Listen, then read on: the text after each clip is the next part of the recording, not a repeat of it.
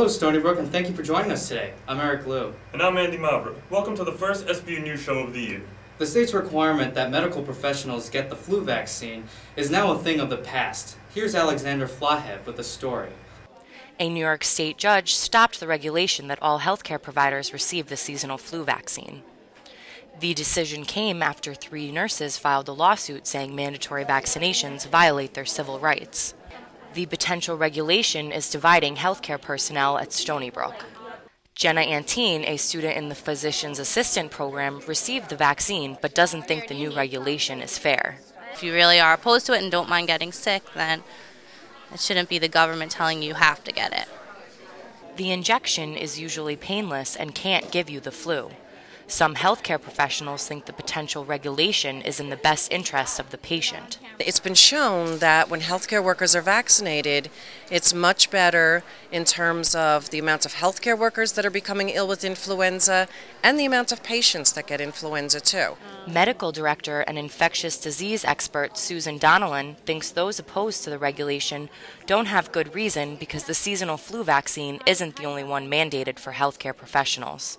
The people that are opposed to the mandate have a bit less precedent to stand upon because they already need to be compliant with things such as varicella immunity or receipt of the varicella vaccine, hepatitis B vaccine series, MMR, annual tuberculosis testing, and so on. So the idea of having a mandatory influenza vaccine actually already has precedent both in New York State and nationally.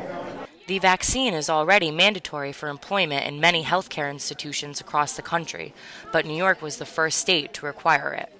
This is Alexandra Flahive reporting for Stony Brook University. Talking on the phone while driving has sparked a national safety concern, but now texting while driving has become a more prominent and even deadlier issue. Eric Liu has the story. Text messaging has become a fixture in American culture as people send messages to their friends and family every day. But here's what they don't know. It could kill them. Texting itself is generally harmless, but becomes a hazard when drivers, especially younger ones, start doing it on the road, turning the situation into a recipe for disaster. The person is 4 times more likely to have an accident while texting than actually using a cell phone. So the odds are a lot greater when you're texting. Texting is especially more difficult because drivers have to take their eyes off the road, which is why studies show that texting drivers are as dangerous as drivers who are under the influence. Before I rear-ended the SUV, I looked at my phone like it was about to turn red light. It was yellow light. I thought I had enough time to brake before I would run into the SUV. Young drivers don't realize that it takes a split second to have an accident. Jeff learned that lesson the hard way, but now has a few words of advice. They shouldn't text and drive. Stony Brook student Ivan Z doesn't text while he's driving and uses a hands-free device for calls. I never call somebody, even though I have that Bluetooth function. I never do the calling itself. It's just more of receiving calls. Not everybody's going to be like Ivan, so just leave the phone at home. For Stony Brook University, I'm Eric Liu. Sarah Kazadi tells us about the campus's new food provider and what students think. 7 weeks into the semester, students at Stony Brook are noticing a change in campus dining. I can definitely say that the eating places look different. There's more stations, like the yogurt station in the SAC. The change comes courtesy of Lackman Culinary Services, who signed a 5-year deal over the summer to replace Chartwell's as the university's main food provider. Now, the largest food service company in the Northeast is taking on the task of improving quality and pleasing a very diverse student body. We provide locally grown foods. We only use fresh fruits and vegetables. We truly try to find the highest quality product. And we think that it's more beneficial to the student in the sense that obviously eating proper food is good for brain function. Gone is the Taco Bell in H-Quad, replaced by a yet-to-be-named Mexican food stand. Also, the Kelly Dining Center sports a new, strictly vegan station, hoping to give those students more options. Lackman has even implemented the Under program, promoting smaller, ready-made items with fewer calories and pricing them at $3 or less. The reviews have varied, but many students feel that the change hasn't necessarily been tasty. It's It's not good. It's really expensive too. Like this yogurt was $5. There's more kinds of food this year, so that's better, but it's still the same price and it's way overpriced still, so it's not that great. A lot of the stuff is fried. There's not a lot of healthy options, and if there are healthy options, they're usually like 3 times more expensive for less food than the unhealthy options. In order to gain their favor, the new food provider will have to find a way to please not just their taste buds, but their wallets. For Stony Brook News, I'm Sarah Kazadi. Scientists at Stony Brook University are researching if there is water on the moon. Christina Positano has the story. Geology professor Timothy Glotch is working with NASA for the 2020 moon mission to answer the question scientists have asked for years. Is there water on the moon? To find out if water is on the moon, scientists created the Diviner lunar radiometer experiment that uses instruments to create detailed global maps of the moon's surface temperatures. And if they find below freezing temperatures or cold traps on the maps, it is likely that those areas have ice, which would prove water exists there. We've never made those measurements at the moon before. We've taken data from telescopes, but they're low spatial resolution. So here we have relatively high spatial resolution. But as recently as this week, experts believe that Diviner can come closer to discovering what the moon is made of when a lunar satellite known as L-Cross crashes into the moon. We'll take data over the spot where L-Cross does impact, and there's going to make a big plume or a big cloud. We're going to look at that cloud and see if there's any hints of water in there. But for geology major Bryce Lynch, whose faculty advisor is Glotch, the upcoming moon mission is reminiscent of his grandfather's role in Apollo 11.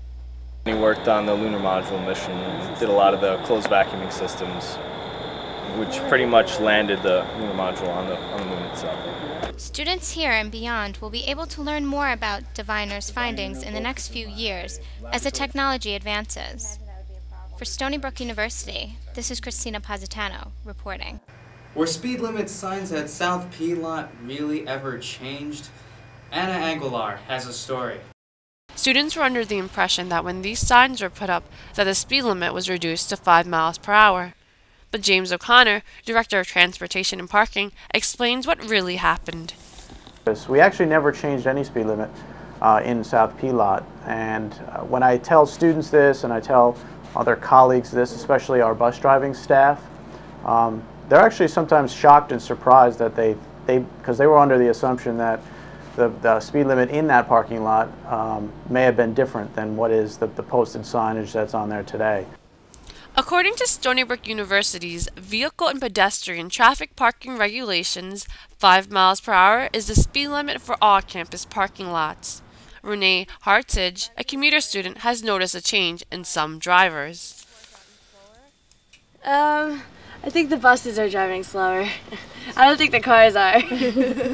For instance, that bus is going slower, but see the car behind it? It's not going as slow as the bus. Students feel rushed between finding a parking spot and waiting online for the bus. Traffic and parking operations have informed the bus drivers about the speed limit and asked them to pass the word on to the students. They are also working closely with the university police, encouraging them to enforce the speed limit. Traffic and parking operations is targeting certain areas on campus for sign improvement. This is part of a new effort where they hope to fix signs on campus. For the School of Journalism, I'm Anna Aguilar. And now Carol Moran with today's entertainment story. Students took a class in tarot card reading at the university bookstore. Here's Gabby Pretto and Gabriela Penherrera reporting. Psychic reader and healer Melanie Murphy came back to the Stony Brook campus to teach students about tarot cards.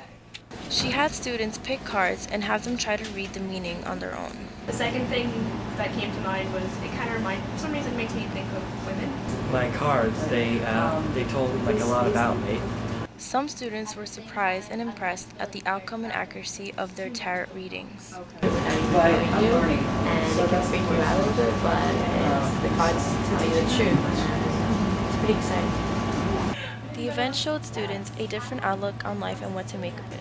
Let's make the world a better place. Let's use the knowledge of ourselves to be able to control the way in which we do things, and let's go out into the world with understanding ourselves and understanding others. And as I say to everyone, know thyself.